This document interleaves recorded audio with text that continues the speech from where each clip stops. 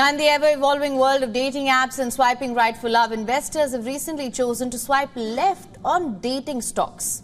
Well, it seems that the love affair between Wall Street and dating apps is currently in a rocky phase, and it may not just be a casual fling. Take a look at this next report to find out more. In a digital world where everything happens at the click of a button or a swipe on your screen, it's dating apps that are struggling to find their true match.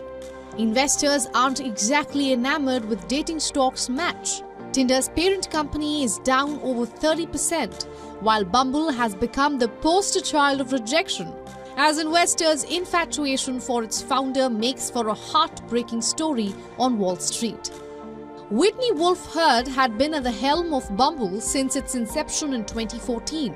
Her departure raises concerns about consistent leadership in company's C-suite, making it challenging to establish a stable strategy.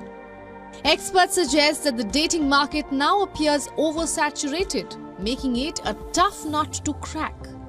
With the easing of the pandemic, in-person dates have become socially acceptable once more.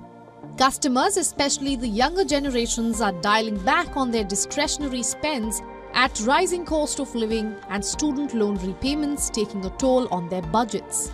As long as dating apps struggle to find their love language, it seems like investors will continue to ghost them.